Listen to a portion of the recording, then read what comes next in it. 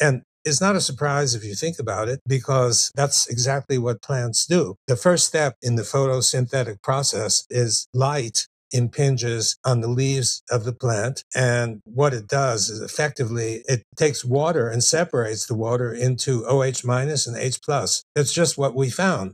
You see, so there's precedent for what we found. It's not really so arcane at all. It's actually rather common in nature. So we found its light, and of course, after the student did his experiments, we did a lot of additional experiments to check out what wavelengths are important, and we found that red is important, but infrared, that is beyond wavelength, slightly longer than red, is profoundly able to build the exclusion zone. So the answer, at least one source of energy, is light.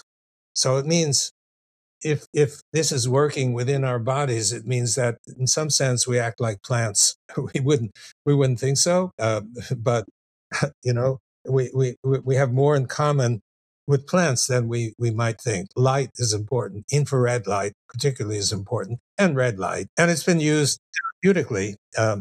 And now fairly widely, red light therapy and infrared light therapy. But mostly it's used in a way that many of the people who use it don't really understand why it works as well as it works for so many syndromes.